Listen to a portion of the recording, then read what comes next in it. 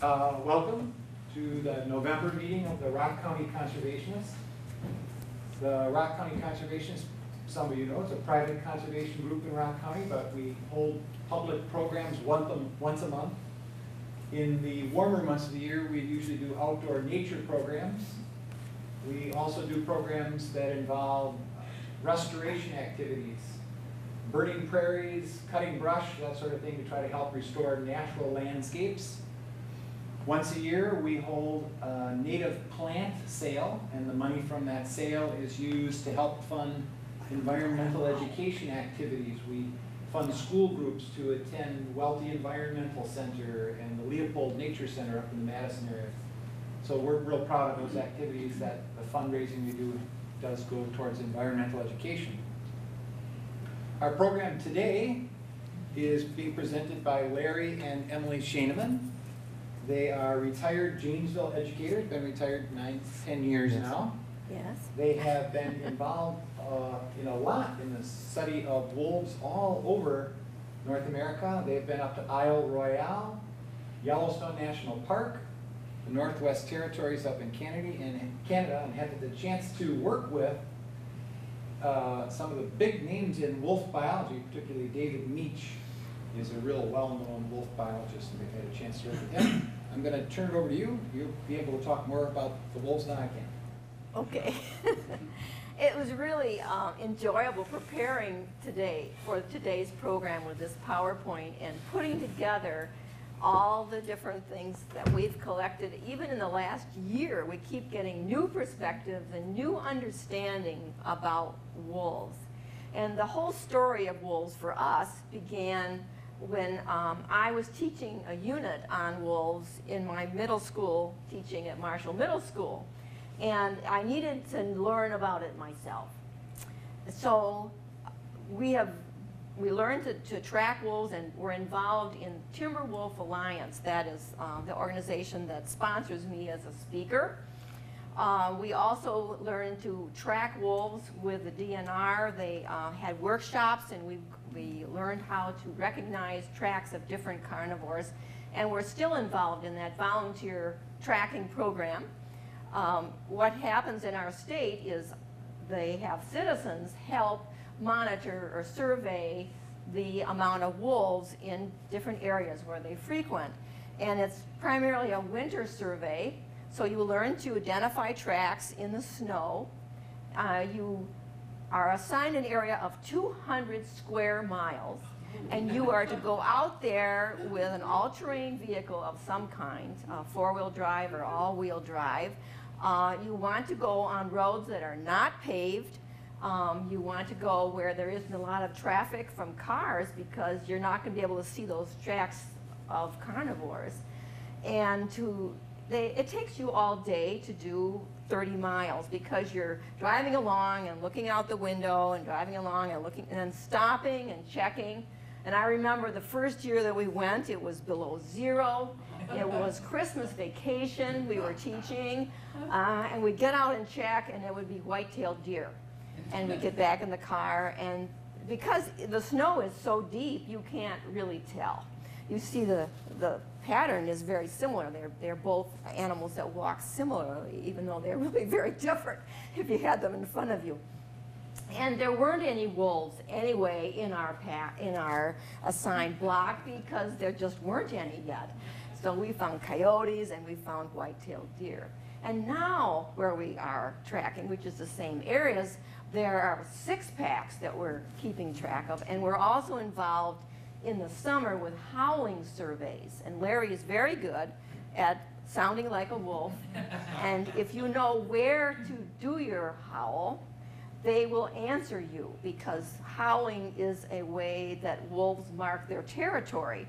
And if you are a threat, and he represents a threat, he sounds like a wolf that's trespassing, they will respond. And so then you listen, and you're hoping you'll hear pups as well as the adults, and then you record that. And so it's very interesting. How many of you have been able to see in the wild a wolf? Only one hand. 2. Was it in Wisconsin? Yes. That is truly wonderful, isn't it? How many have heard a wolf howl? A couple people, 3, yeah. So those are wonderful things that we can say that we have in Wisconsin now, and we didn't, there was a while there where we had 0 wolves. They were pretty much extirpated down to 0 in the 1950s, and they returned. And that's what we're going to talk about. Today's total of wolves is probably around 650.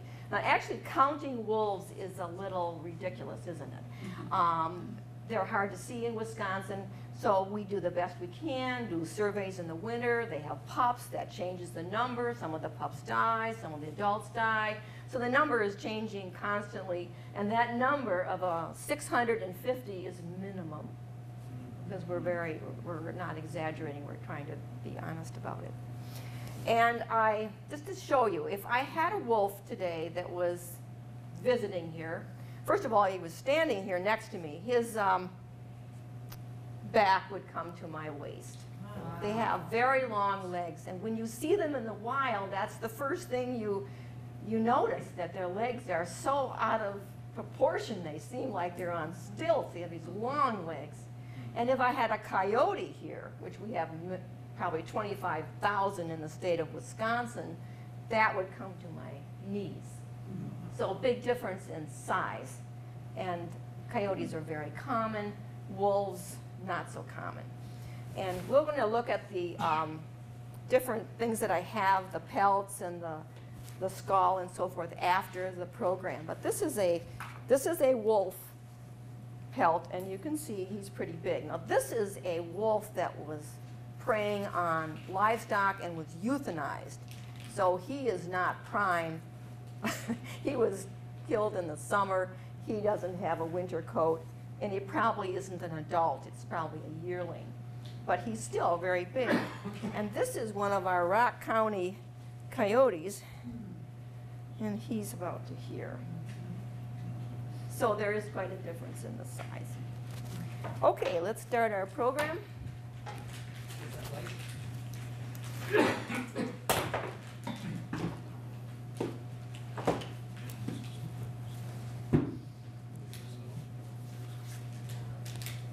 Wolves have truly recovered. We have gone from 0 to 650 in not very many years. Next. The fossil record of wolves goes back a long way, probably long before the Ice Age. We had wolves, we know about dire wolves that left many fossil records in the La Brea tar pits in California, and they are different from the wolf that we have today, the Canis lupus. It was Canis dirus. So they're in the Canis family. And they were very large wolves. Some of them weighed almost 200 pounds. They had short legs compared to our wolves, and they seemed to be adapted to a fairly warm climate. Our wolf, Canis lupus is basically the wolf that is in North America and Europe and Asia. And I was reading in a book that was talking about how the wolf as a mammal next to man is the most widely distributed mammal. It is able to live in such a variety of habitats. We have living today another Canis animal, which is Canis rufus, which is the red wolf. The red wolf, the story goes that Canis lupus was the main wolf in North America. But then when the Bering Strait emerged so that the animals could travel from North America to Eurasia, many of them did, and they really evolved to what we know today in Eurasia. Then they came back across the Bering Strait, and they were trapped because of the ice, and they lived in the northern parts of North America, and they are what is called a whole Arctic animal, an animal that is only living north of the equator. There were wolf-like animals in South America, but they weren't Canis lupus. The red wolf never left North America, and it today is struggling along. I think there's about 200 red wolves, and they are very closely monitored, and they're pretty much confined to South Carolina. But when they decided that they were really endangered, there were some in Texas and Louisiana, which they trapped and kept in cages and artificially had them breed until they could be reintroduced back into the wild. So the wolf that we have today in Wisconsin and Minnesota and Michigan is Canis lupus. And the only other one that you hear about is this one, the Mexican wolf, and he's a Canis lupus, but he's got another name because he's a subspecies. And what happens is the wolves adapt to the environment and the prey that they feed on, and so if they live in a southern area where it's warm, they're usually smaller, their prey animals are smaller, and the northern more individuals look different only because they're feeding on larger prey and it's cold and they have a bigger body. Okay, next. This is the red wolf, and they are smaller. They're actually very close to the size of the wolf that we have in Wisconsin. They tend to weigh around 60, 80 pounds, something like that. Next. And this is the Mexican wolf, and it's much smaller. Next. And this is the first wolf in Wisconsin that we saw. And this is a Black River Falls wolf. He's really beautiful. It's probably a young one. And we are in a vehicle, so it's like a blind. He doesn't realize there's human beings. If you jump out of a car and take pictures, then they're gone. Next. And this is a graph of how the population of wolves have changed since they really were obvious back in Wisconsin. In 1980, we probably had 25 wolves and 5 packs, realizing that we had 0 in the 1950s. And then today, we're still doing really well. The population is still really growing. 14% increase in population in the last year. We have 162 packs. Next. This is the coyote, and this is in the same, it's a dog, but it's much smaller and very common. We probably have them living in Janesville. Next. The wolf adapts to where it lives, and they're all Canis lupus, but they look different. We have black wolves in Wisconsin, but where they are more common is in Canada, in the forested areas where it's dark, and they can camouflage by being black. Actually, they don't camouflage as well, particularly in Yellowstone. You can see the black wolf plainly out in the grasslands. But where they probably evolved, they are black, and it's still Canis lupus. Next. The Arctic wolf is what we saw when we went to up into the Northwest Territory, are large animals.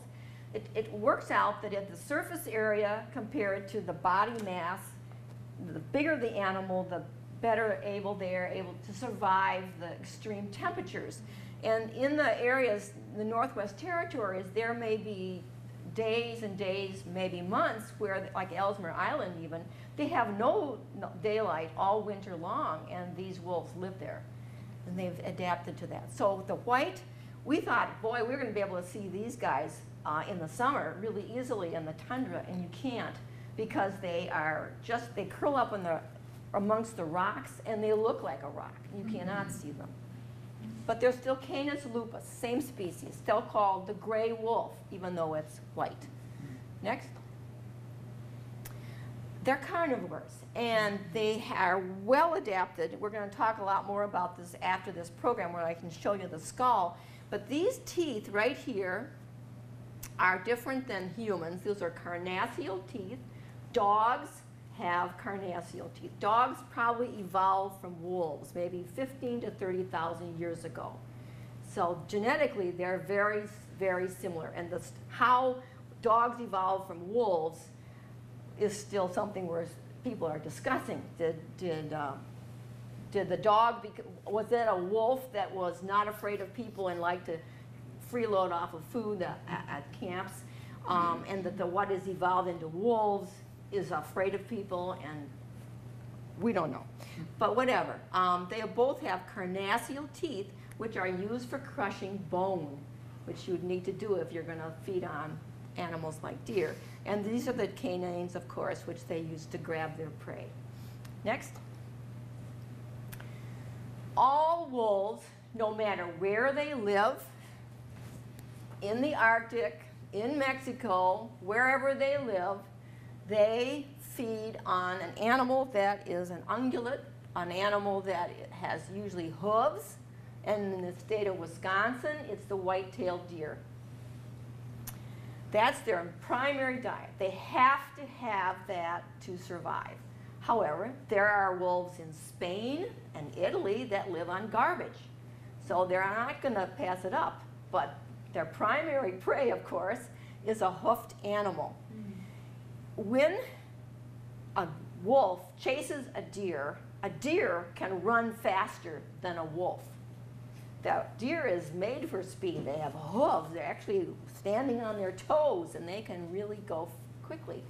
So in the summertime, wolves are not eating deer unless there's something wrong with the deer, except for fawns. During the season, when the fawns are first born in the first couple months, then a fawn isn't such a challenge to catch. So they would eat deer in that form. But in the end of the summer, August, September, October, their primary food are beaver, because that's a lot easier to catch, and there's a lot of food in 40 pounds of beaver. And then these are like Doritos.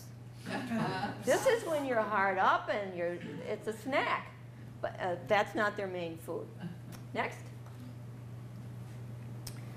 This is a booklet that was just put out by the DNR, and it is interesting because it compares what happens to deer with different things. So here is our hunters. This is Wisconsin. This is just 2009. 122,000 deer. And then how many deer die because the winter is stressful? There's not enough food. There's some heavy snow cover. How many are killed by bear? These are mostly fawns. How many are killed by coyotes? Again, mostly fawns. How many are killed by wolves, considering we have 650 wolves, and a wolf can eat 18 or to 20 deer in a year? How many are hit by cars? And then bobcats are a factor also. So that's interesting. One of the complaints people have is that we need to not have so many wolves because they eat a significant amount of deer, and they really don't. Even in the best conditions, we have a huge deer population. Next. When wolves kill deer, they eat everything. And one of the ways when we look for scat or the poop from a wolf, we always know they've been eating deer because you can see the bones, the teeth, the hair. And so this is a wolf kill after they've finished. Of course, there's a lot of other scavengers that come in and finish it as well. Next. This is a saying that really describes some of the qualities that wolves have that are remarkable. An eagle can see a snowflake fall. A deer can hear a snowflake fall. A bear can smell a snowflake fall. A wolf can do all three. Their best sense is their sense of smell.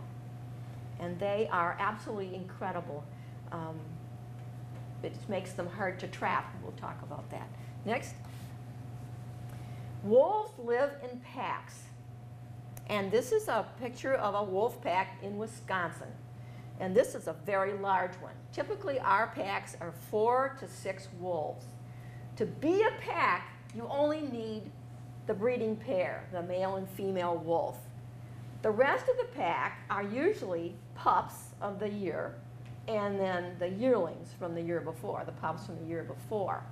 Very seldom in Wisconsin, do we have packs that have wolves older than that yearling?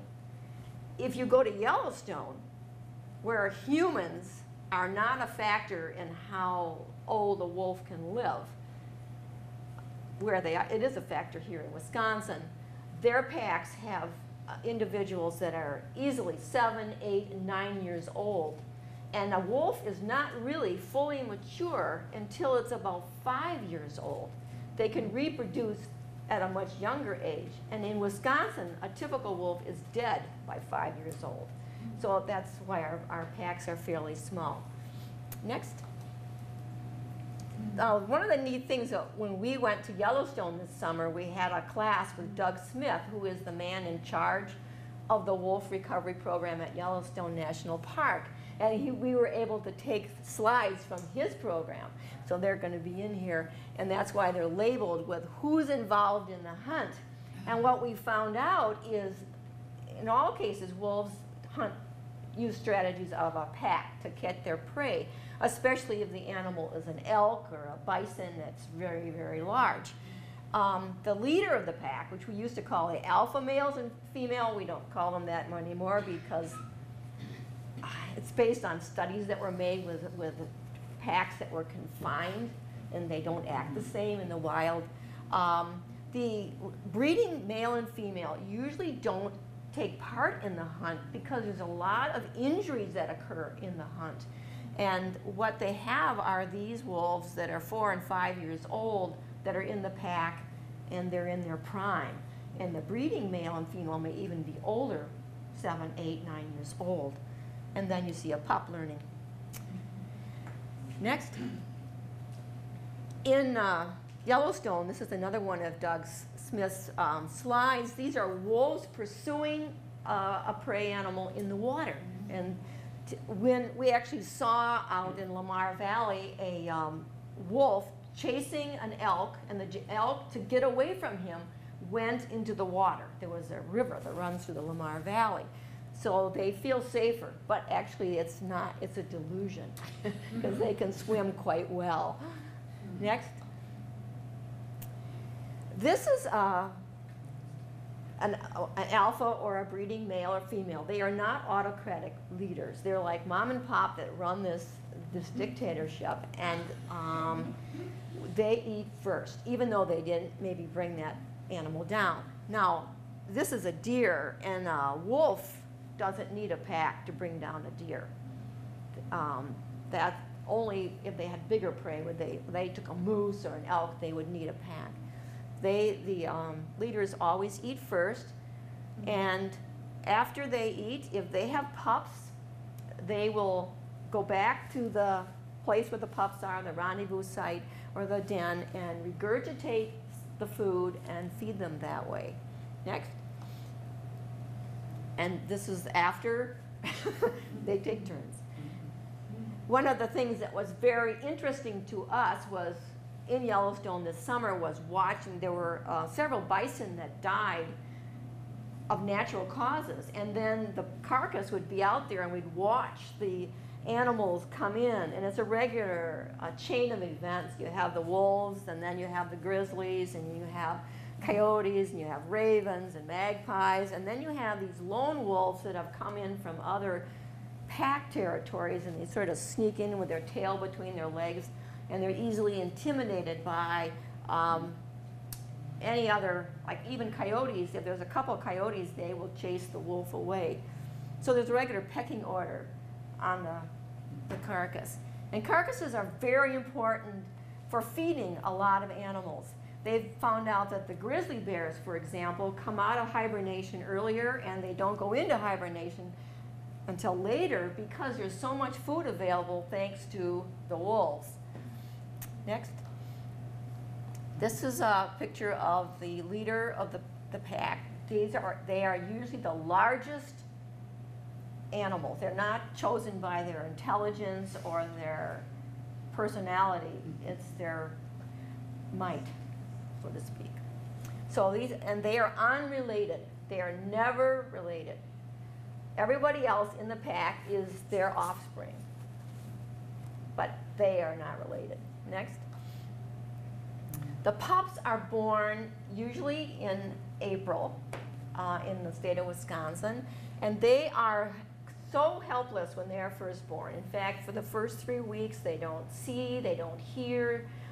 They are absolutely dependent on their mother to take care of them, and she is dependent on the father or the rest of the pack to bring her food, because they need her for warmth and for food. Next. After about 6 to 8 weeks, the wolves are taken to a rendezvous site. Now this rendezvous site is in Northwest Territories, because that's what one of our projects in that workshop was to watch this rendezvous site. A rendezvous site is like a nursery, and that's where the pups will spend the summer. And they will be guarded. There will always be an adult with them at all times, and they will really defend this. Now what's happened in Wisconsin is that where we track, they practice tracking bear and coyote with dogs, and they bait the bears. And putting the bait out is attractive to wolves, and it's not healthy for them, it's junk food, but they think it's great. And what happens is they make their rendezvous site where they're baiting the bears, and then the hunters come in with their dogs, and the dogs are trespassing right in a place that the wolves are very protective of their rendezvous site. And so that's where we're having injuries and death due to hunting dogs. The main place is the rendezvous site. This is also the place where we want to find the wolf pack. We want to go at night and howl near the rendezvous site. And then they won't answer us often, even though we're finding that they've walked these roads over here, because they don't protect that area like they do where the pups are. So it's a very important place for the pups to grow up. Okay, next. To mark their territory, wolves have several techniques, and it's very important. That's the way wolves work. They have an area that is their pack's area to hunt, and they protect it. And in the long run, it should protect them from having a lot of interchange with other wolves, because they respect the boundaries.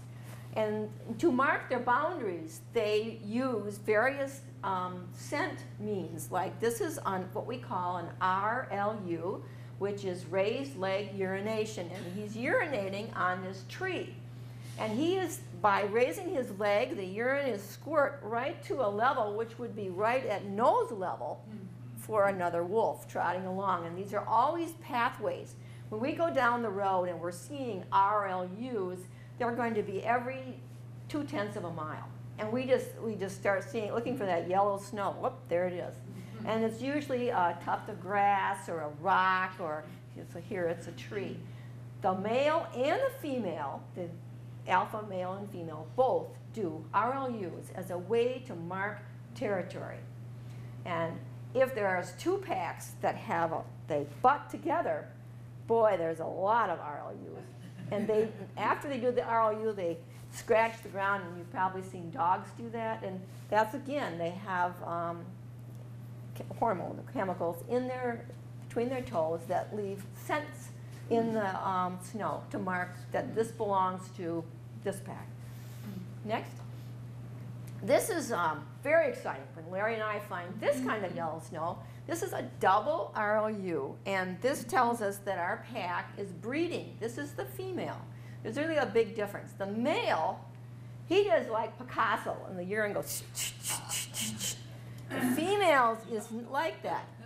And she has blood in it, which means she's an estrus, which means she's going to be breeding soon, and that they're probably bonded together. They're going to have pups in the spring, and that's very exciting to predict what's going to happen to the pack. Next. This is a summer shot. This is scat, poop. this has butterflies on it, and that's how we find them. We drive down these logging roads, and the butterflies flutter up, and then, oh, there's a nice wolf scat. And you know it's wolf scat by the size and by the fact that you can see all this hair in it, which is from rabbit or snowshoe hare or deer. Next. They also mark their territory by howling. And they're very vocal. They really like to howl. When we are in places where we can really watch living wolves doing their thing, like the Lamar Valley and Yellowstone or the Northwest Territory, they howl a lot. They make sounds like dogs. They bark. But howling, basically, the main thing probably for howling is to mark your territory. And they certainly respond when Larry howls. Next.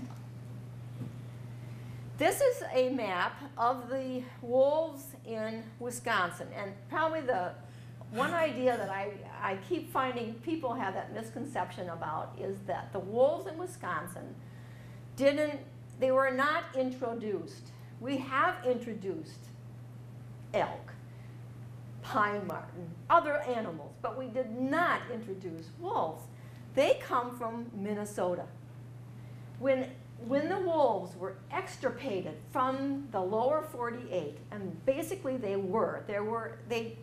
I'm amazed in the National Park program to see them extirpating wolves in Yellowstone and everywhere where there are people, they got rid of the wolves. But they did not successfully get rid of wolves in northern Minnesota. There were about 700 wolves. And we had 0, and every other state except Alaska had 0. So all these wolf packs, we didn't bring anybody here. There are wolves that have come from Minnesota. And where did Minnesota get them? They come from Canada. So we have black wolves. We don't have Arctic wolves, but we have black wolves and gray wolves in Wisconsin. And this is what it looks like right now, 162 packs. They have pretty much settled down in the prime real estate in the state for wolves. From now on, they are going to try to set up their pack territories in places that are less desirable to us.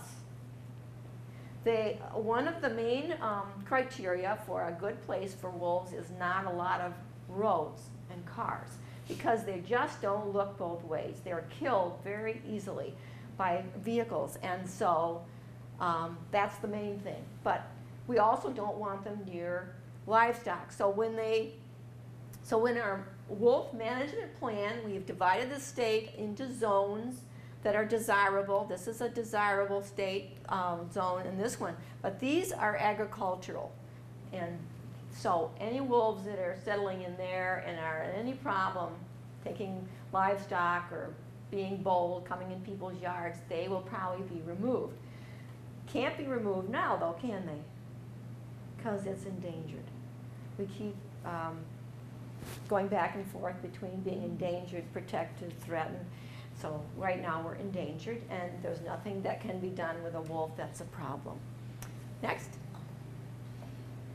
This is, I wanted you to see this. This is interesting. In Wisconsin, about 80% of the ways that wolves die is humans, human relation. So we have wolves are killed by illegal killing. That's almost half the wolves die illegally. People shoot them, snare them, trap them. A bunch of them are hit by cars because they don't look. And then we have one by train.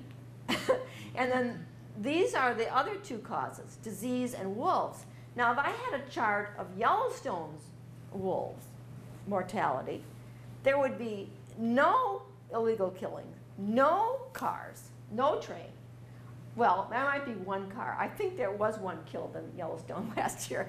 But basically, the #1 cause of death to wolves, if man is removed from the equation, is other wolves. And they don't tolerate other wolves. That's why we're having trouble with dogs, hunting dogs. That's the same. They don't see the difference. Next. This is a wolf death. This is a wolf pack killing another wolf. And if you have done anything with following the wolves in, let's say, in Yellowstone, it's just like a soap opera. Packs are so successful, and they're huge, and they've got the prime real estate. And then the next year, they're gone, they're wiped out, and it's just amazing. So they have wars, and it's a dynamic system. It's really something. Next. We are fortunate where we track wolves. It's sandy, and it's very easy to see tracks. We have to learn the difference between a wolf and a dog and a coyote and a fox.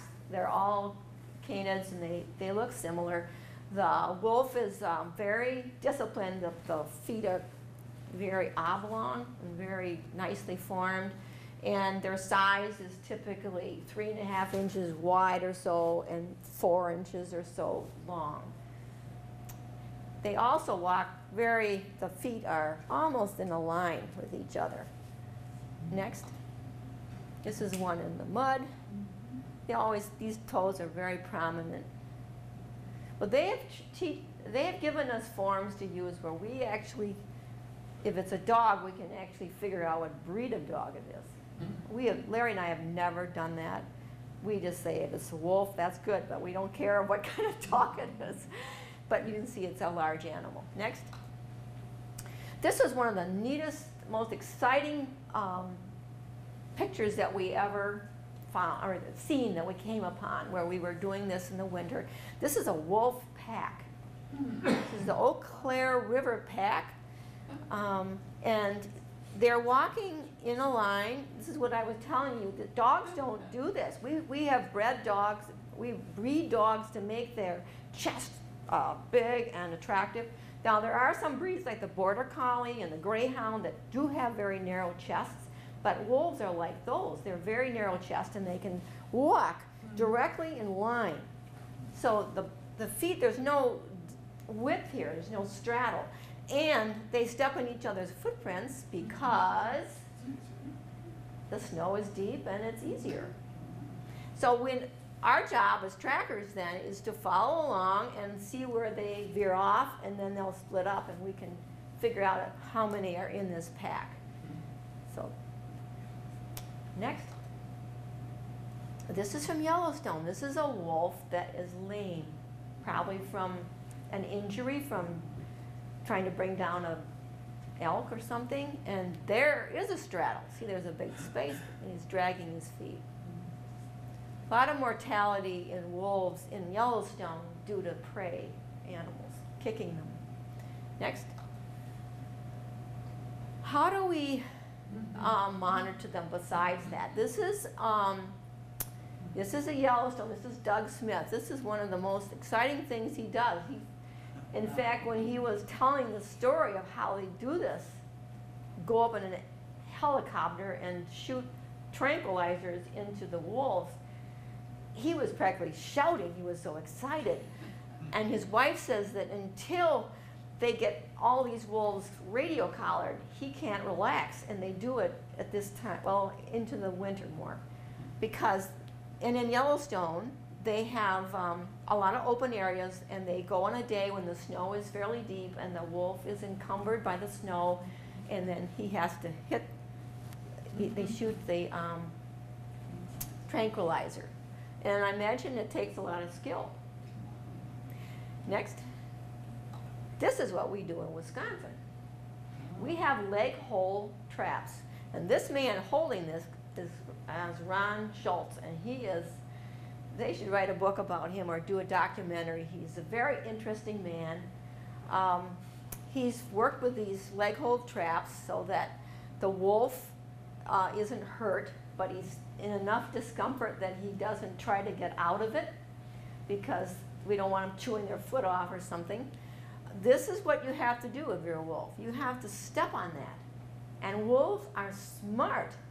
They put this trap in the ground in a place where he's going to have to step right onto that, I don't know what this plate is called.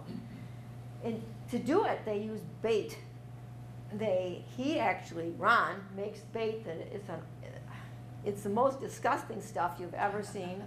It looks like, I think he does use lard as the base of it, but the secret ingredient is urine from a wolf. And wolves can't tolerate that. That's other wolf smell. When they smell that urine, they know that isn't someone that they know. It isn't someone in their pack. And they investigate it, and that's how they step into it. So in Wisconsin, we don't shoot from the air to tranquilize them. We use a trap. Next. Here's a wolf in a trap. And they do this in the end of the summer, about August, September. So he's got a summer coat. He looks kind of thin.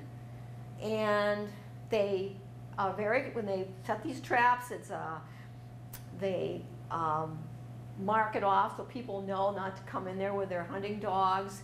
And they check the traps many times in a day to make sure that there's not a wolf in it.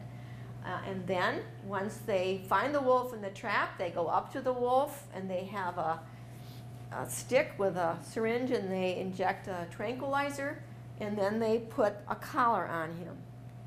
Oh, I'm trying to change the picture. This is a radio collar.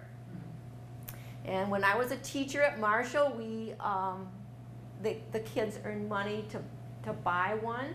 They cost about $300, $400, probably now, where you can name the wolf that they put the collar on, and it will give off a radio frequency so that they can receive that radio message and find the wolf.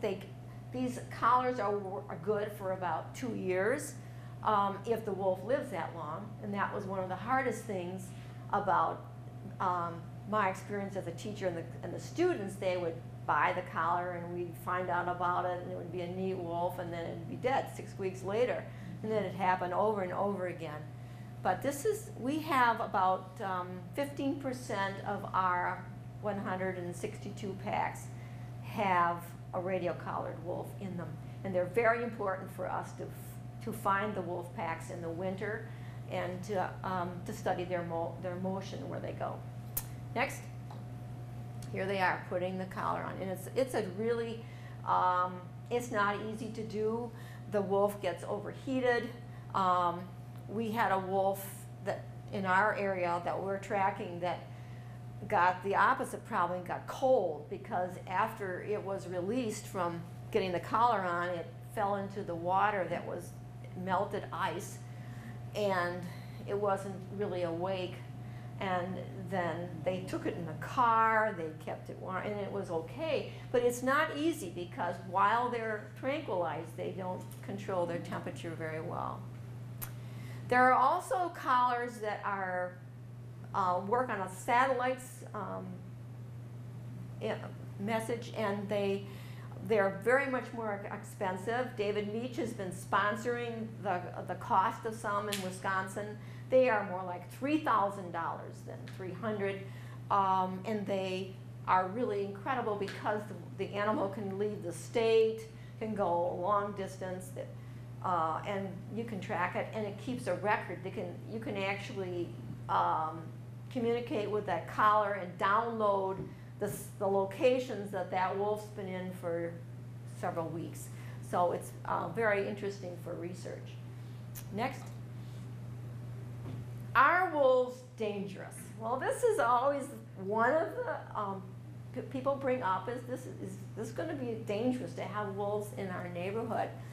Well, to look at the opposite side, well, what is dangerous to people? What are killing people? And these are from the United States. These are venomous animals that have caused death to humans. 12 people have died from, this is in a year. Bees, 10 from wasps, 14 from snakes, 6 from spiders, 1 from a scorpion. Dogs, on the average, cause 20 deaths per year.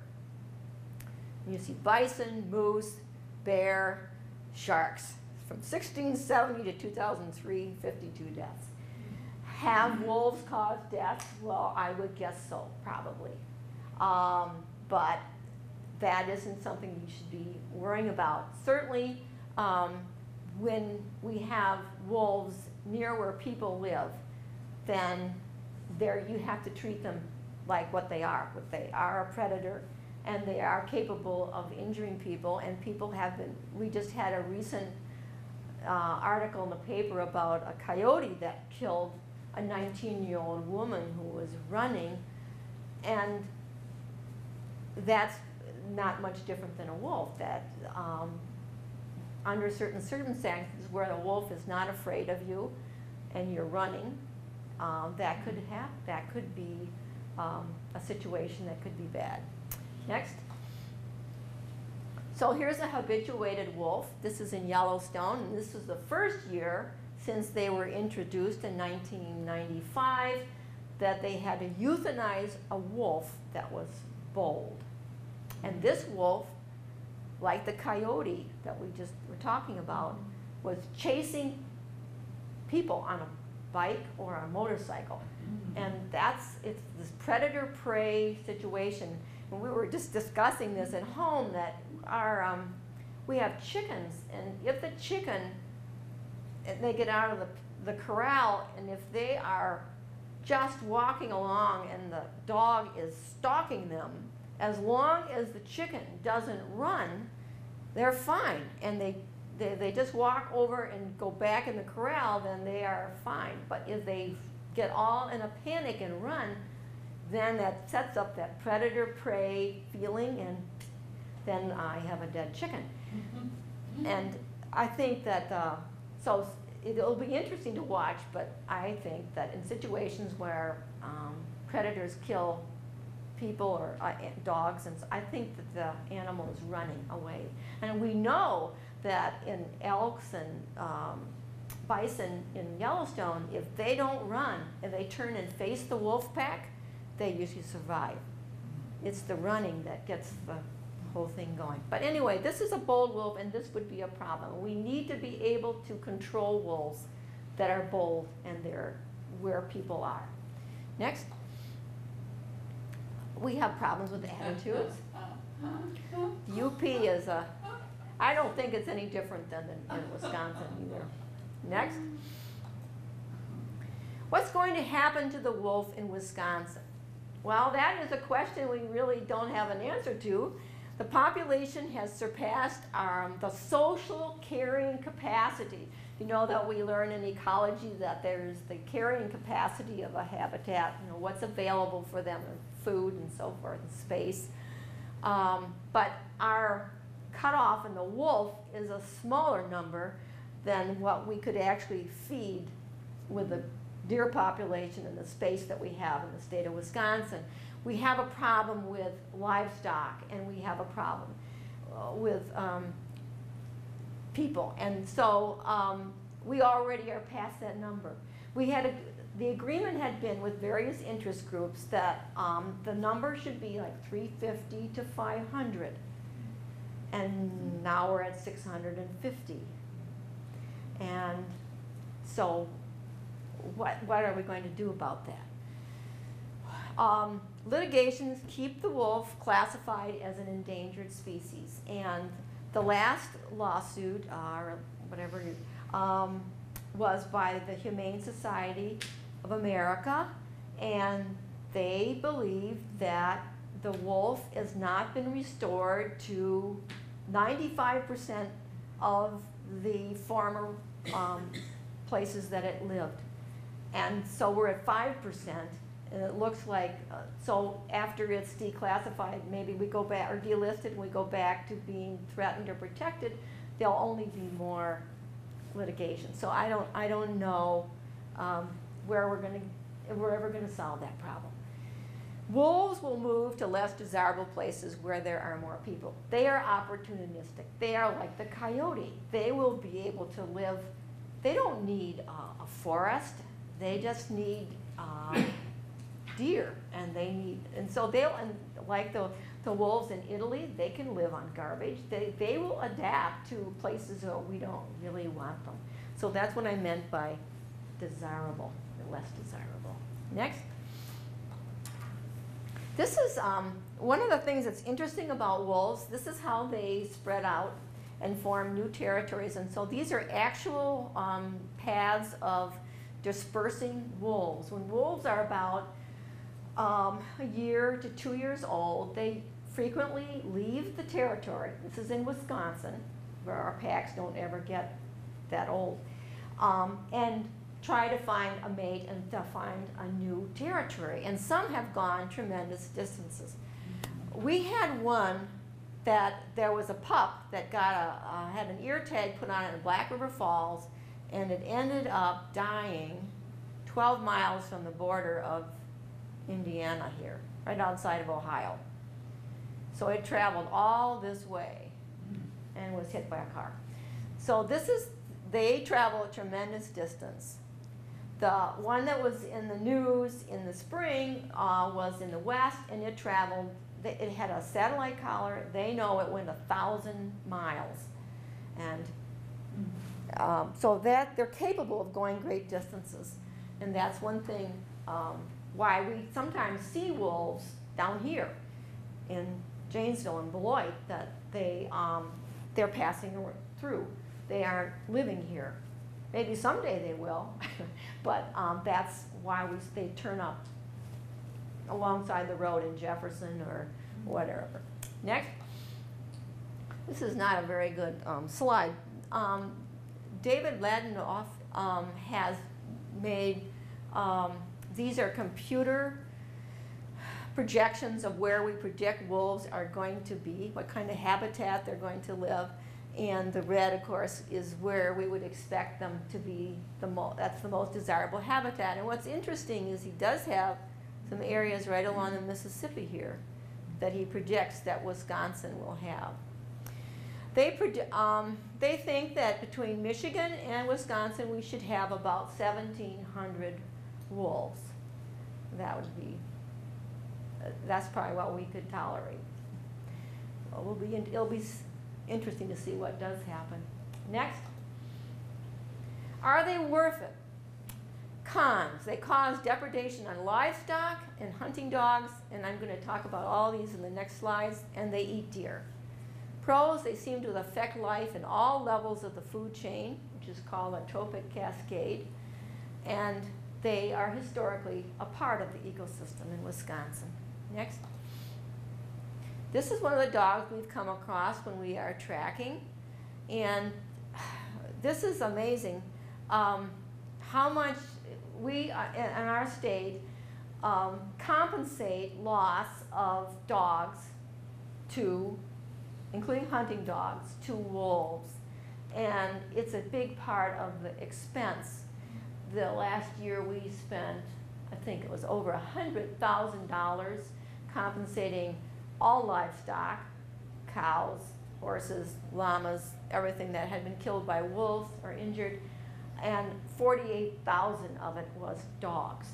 And it's why do we do that? It's basically to help the attitude of the people that are living with wolves tolerate them, because you don't feel quite so angry about it. It's still a loss. But that's one of the problems with wolves. They kill dogs. Dogs to them are just like a trespassing wolf, and especially in their rendezvous sites, which we talked about is where they're baiting bears. Next. Wolves are important. This is a deer, the rib cage, and it has a downy woodpecker on it and some chickadees. So the kill of some deer are a source of food for lots of animals. And they are certainly, they have an effect on lots of living things.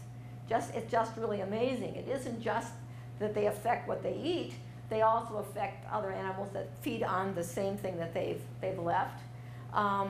And they actually affect even the plants that are feeding the deer. And I'll show that in the next slide. we have a lot of vegetation that is affected by the grazing animals. The studies that have been made in Yellowstone are slightly different than the studies that are in Wisconsin. And in Yellowstone, they have a lot more documentation for the effect of wolves on all the animals' life, including the plants, in the food webs. But certainly, there's a lot of vegetation because we have such a huge number of deer, and the deer feed on those things that those plants don't grow as well as they would if we had lesser numbers of deer. And so once the deer are not able to hang out in places where wolves can get after them, then that area begins to restore. The plants restore, and then you have other things coming in that other animals that live in that same, on those plants, because the plants are growing. The only thing that I've actually seen in Wisconsin really affected by deer are places where there's deer yards and they have eaten off the trees, so the trees are all as tall as your knees, and they never get in, and they're old trees, they're very old trees, but they look like little tiny saplings because the deer keep eating them away. But in Yellowstone, they have other examples that are much more obvious than what we have. Maybe as time goes on, we'll see the trophic cascade in Wisconsin. Next. And here's a songbird, not necessarily coming in because the deer have been reduced by the wolves. Next. The wolf is neither man's competitor nor his enemy. He is a fellow creature with whom the earth must be shared. And that is an idea that is pretty profound. We meet people that think wolves are like gods, that they are so perfect an animal that we should do everything to save them and never kill any. And David Meach is more saying wolves are another animal and the only part of this whole system of living things, that we need them because they are important in the ecosystem. Next.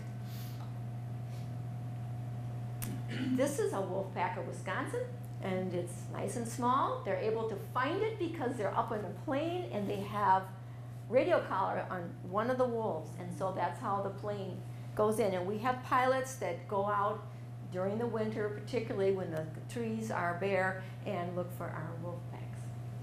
Okay, that should be the last slide, I think.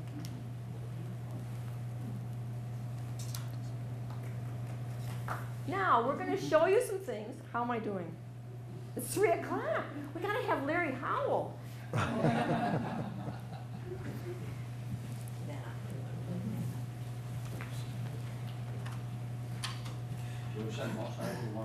No, he doesn't need to.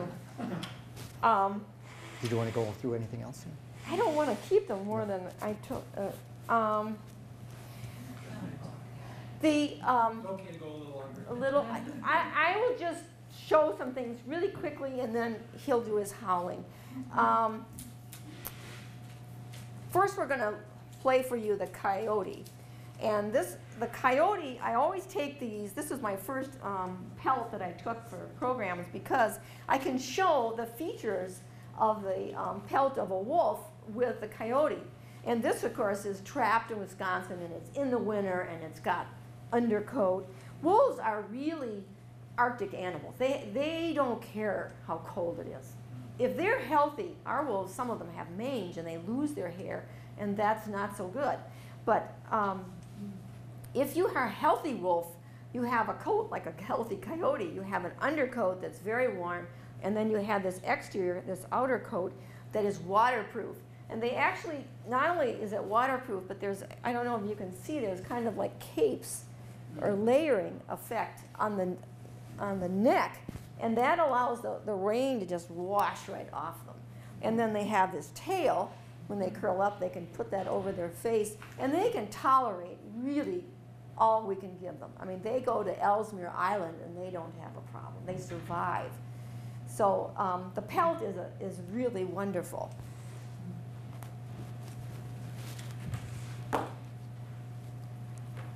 This is the skull that I have. This was a birthday present from my husband. This is not a, this is a replica. It's not the real thing. But you can see the teeth. They have the front teeth, which they use for cleaning their fur and cleaning the food off, the meat and stuff off the hide, canines, and then molars. And these are the carnassial teeth that we talked about earlier that they shear like a scissors, and so they can crush bone with those teeth. I have some scat, and boy, it took a lot of ingenuity to get this in a place where I could pass this around and go down. So I dried it and so forth, but you can see in here, this is probably a fawn, the teeth and the hooves and the hair that this is what they couldn't digest. So they've digested all the rest. And these will be up here when you, at the end. This is a footprint of a wolf from Yellowstone. Yellowstone's wolves were introduced, they were brought from Canada. They're large animals. They're bigger than the animals in Wisconsin. The foot is really huge. This is a footprint from one of our wolf packs that we look at. And you would have to think if that was a dog or a wolf, because in fact we have dog breeds that are as large as a wolf. But the shape is very oval. And if it's a dog, it's more splayed. It's really not hard once you look and you see them in the snow. So this is a wolf footprint. Okay, we're going to start with a coyote, and I'll let Larry talk. Okay, the first one I'll play is a coyote, and I would assume that most of you have heard a coyote before. And we live out in the country, and for the last week, especially with the full moon, we've been hearing coyotes almost every night. So once you've heard a coyote, you'll never mistake it for a wolf because it's very distinctive. It sounds a lot like a dog.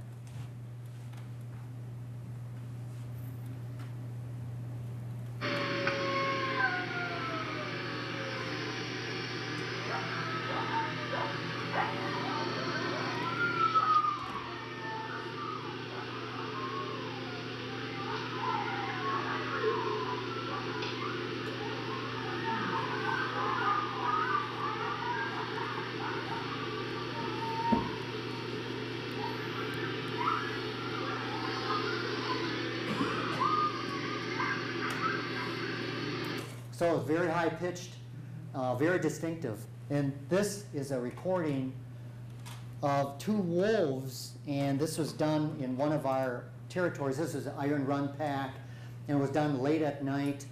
And normally we, especially in the summertime, we do our howling surveys in June and maybe into July. And so what we're trying to do is be able to determine how many wolves are in a pack, and by getting the pups involved. This was done with just what would be the alpha male or female or the dominant pair of wolves. And it's very distinctive. It's a really good recording. The actual recording was taken with a handheld recorder. It wasn't very good, but I found somebody at the UW Whitewater who used to do the sound systems for rock groups, and he was able to increase the volume and greatly decrease the static. There is static on it, but he did an amazing thing with this recording when you hear it. And it's really very neat.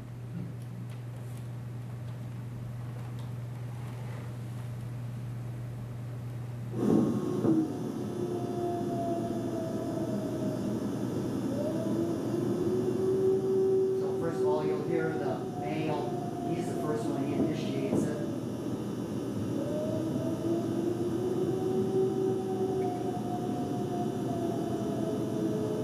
Now you hear the female. It's actually a marvelous recording. I've never heard a recording quite like this. We go with another person, and she had the handheld recorder. And then I took it in and had this fellow decrease the static and increase the volume. So quite interesting. So what I do is,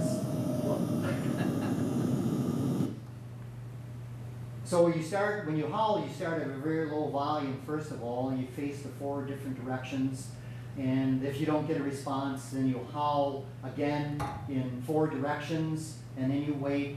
And if nothing happens, then you get in your car and you go down the road maybe another mile, and you do this, and you try to cover as much. And when we have all these packs, we may be out for hours late at night doing this. We've had some very interesting experiences. One experience was where I was howling and nothing happened, but every time I'd howl, there would be all this activity in the underbrush that was right next to the road, so I didn't know what was going on. But eventually, after about 4 or 5 times of howling, this puppy started, and then the adults chimed in, and so the whole pack was howling.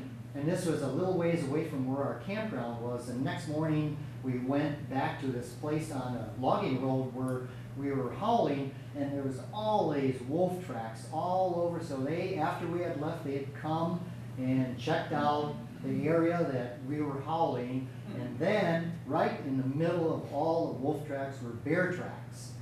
So we had not only had attracted the wolves, but also a bear had come and checked it out.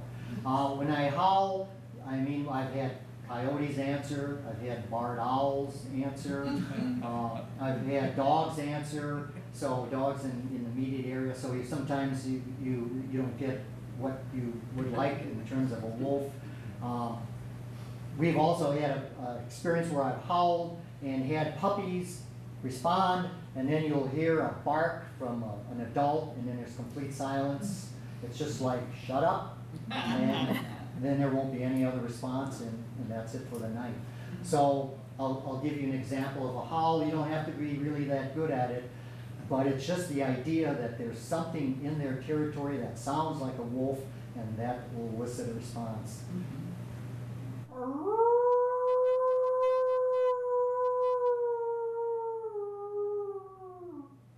So that's a howl.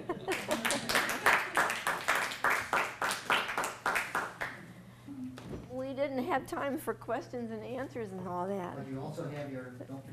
But I do have things, this is from this year's Wolf Awareness Week, and you're welcome to help yourself. The Timberwolf Alliance chooses, the artists submit their pictures and we choose. And then the back has a lot of information on it about wolves. Now this is not a photograph, this is a painting. Oh. It's pretty amazing, isn't it? Yeah. So, and then there's some other things if you're interested. These are not recent though. This is 2007, Wolves of Wisconsin, and then I have stuff from Timberwolf Alliance if you're interested. And I'm here for any questions, and so is Larry. So.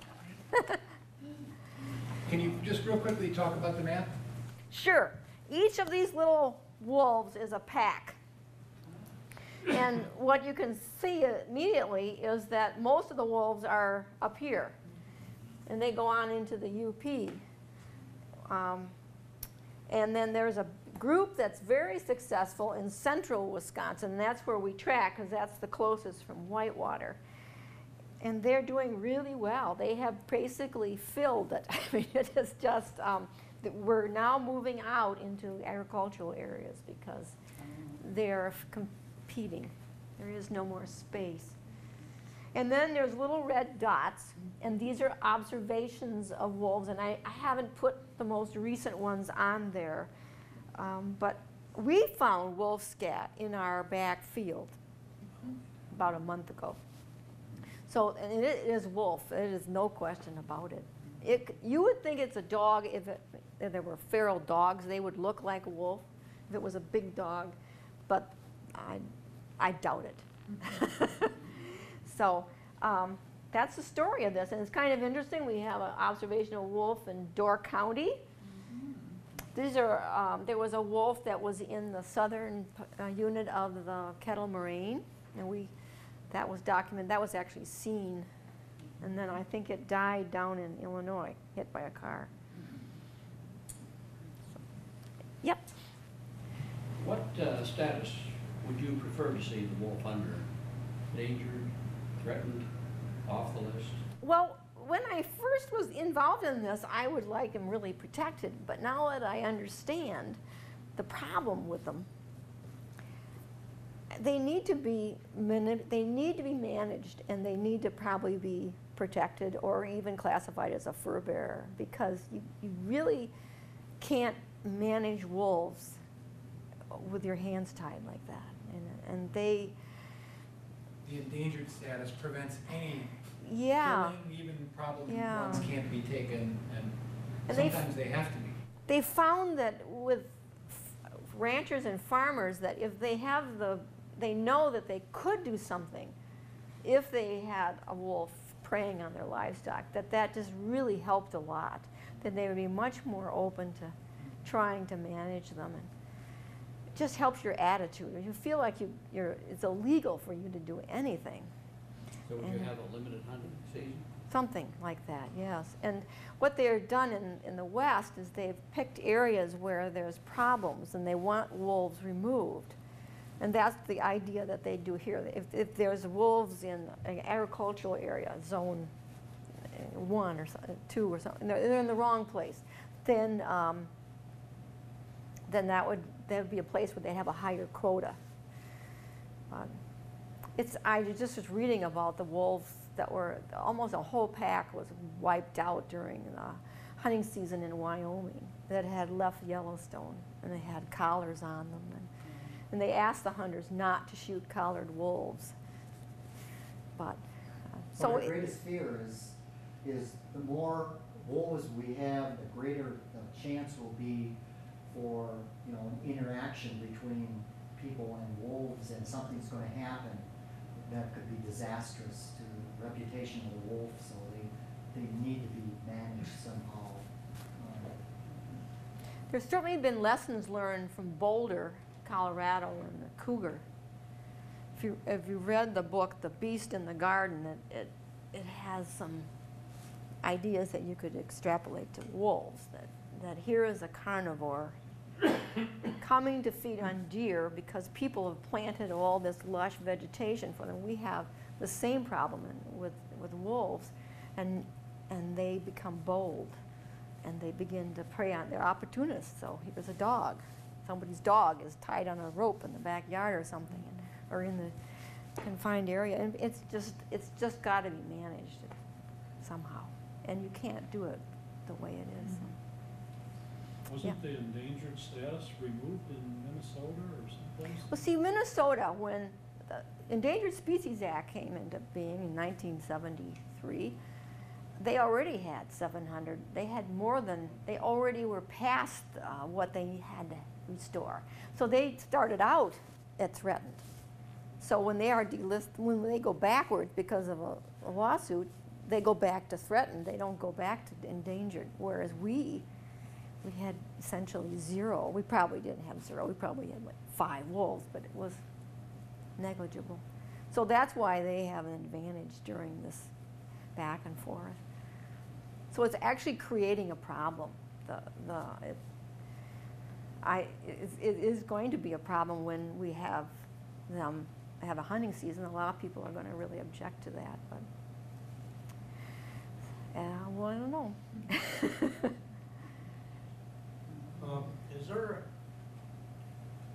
Why is it that the coyote is doing so well and the wolf isn't? Just numbers.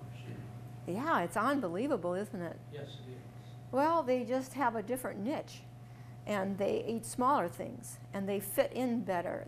They haven't been such a threat to people and pets, and they aren't able to kill cows. They kill calves. They certainly are having an impact. We have a hunting season. I think it's 12 months of the year. And so people that are protecting cattle or horses or whatever, they feel that they can manage it. Mm-hmm. And Yes, well, that's a part of the problem. We can't manage wolves right now. I think one of the things that I noticed about coyotes is that if a hunter should go out and accidentally kill the alpha, the whole pack goes wild and they all breed. until they, you know, through the order, they get, and then the alpha appears again. And that's why I really don't think that they can get rid of them with this hunting season. You know, there is a lesson to be learned from chipmunks on that. People get upset and they want to get rid of their chipmunks, and they'll trap them, and they catch all these chipmunks, maybe 80. They have 0 chipmunks, and you've created a chipmunk vacuum in your property. And so the chipmunks that have been competing for space all around move into this empty space.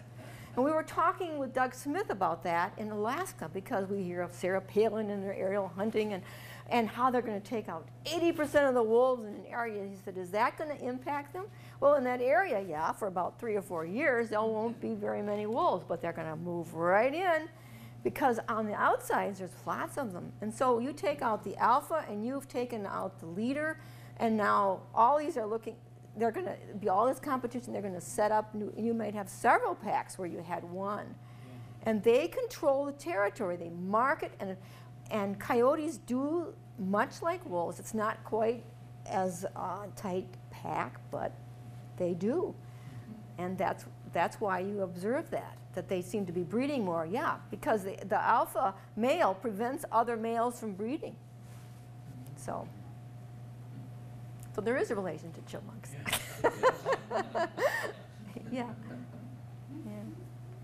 We've got a family, or, well, pair of foxes, breeding foxes on our property on and off the last few years, and we go through a period where they'll wipe out all the rabbits and the chipmunks, and there'll be pieces of fur all around their den out and back. And now they've moved away, and now we've seen just what you said, they moved back in. It's a balance, it's dynamic. Well, what's really interesting is that the number of foxes in Wisconsin were really declining until the wolf appeared, okay? The coyotes kill foxes, but wolves kill coyotes. So the wolves have been greatly decreasing the number of coyotes in many areas, and the foxes have returned, you know, and the numbers have been really down. But that was really noticeable in Yellowstone, where the fox had almost disappeared in Yellowstone until the reintroduction of the wolf. Now the fox has just come really back, and the coyote population has really been decimated by the wolves. It's because the wolves really view the coyote as a competitor. It doesn't do that with the fox at all. So it's a good example of the importance of the ecology of the wolf.